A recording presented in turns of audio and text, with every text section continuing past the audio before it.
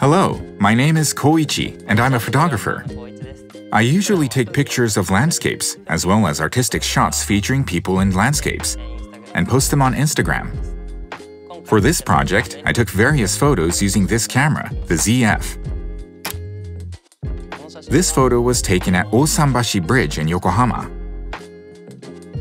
The ZF has two new monochrome options, flat monochrome and deep tone monochrome. I like the deep tone monochrome, so I tried it out. Deep tone monochrome features a unique tonal quality with very high sensitivity to red and low sensitivity to blue. The blue sky was very clear in this shot, but in this photo, it appears dark. The contrast is higher than standard monochrome, and the overall impression is a little darker, but the tonal range of the shadows is preserved well. Personally, I'm a big fan of this mode because it makes for a very impressive photo.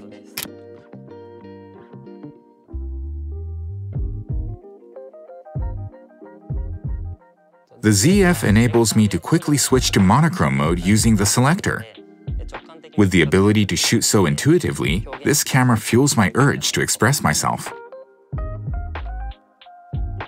Also, the feel of the selector changes slightly when rotating between photo mode, video mode, and monochrome mode.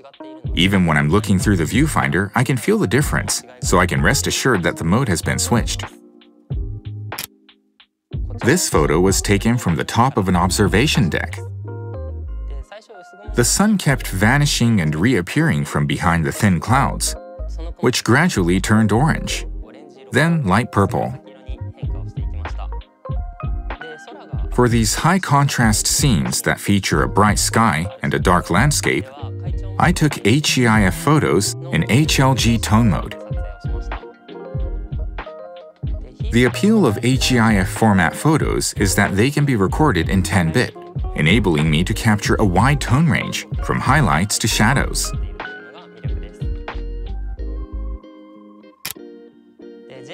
Areas that appear dark and indistinct in JPEG images are brought out a lot more when recorded in HEIF format, so the details of the buildings and roads below can be seen clearly.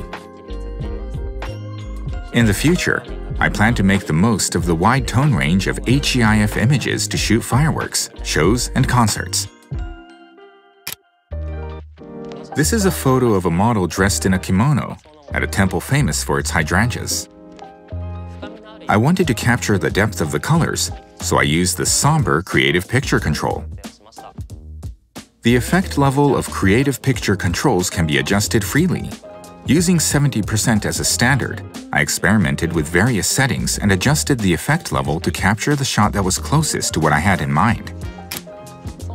I think that when using somber, the overall contrast increases, giving the photo a soft, sleek look. When shooting, I always pay attention to the balance of red, blue, and green. In this photo, the hydrangea is prominent in the foreground, and I like the balance between the blue of the hydrangea and the green that extends to the back. So at the end, I asked the model to hold a red umbrella to add an accent. I hadn't had much prior experience using a vari-angle monitor, but I was pleased with how easy it was to shoot vertically composed photos from a low angle.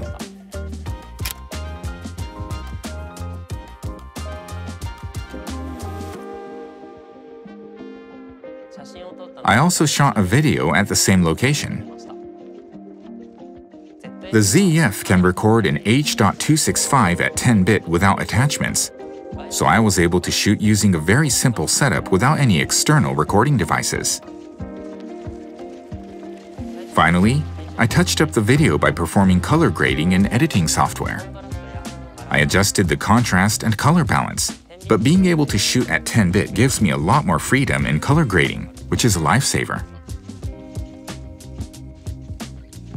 Trying out the ZF for this project, I noticed not only the sleek appearance, but also the attention to detail in the design, down to the brass dial and the texture of the leather.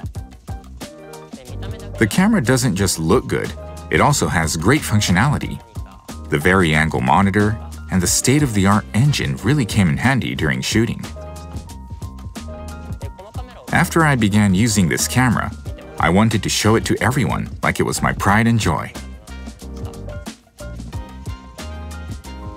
I hope viewers will take this camera with them everywhere they go and capture beautiful moments.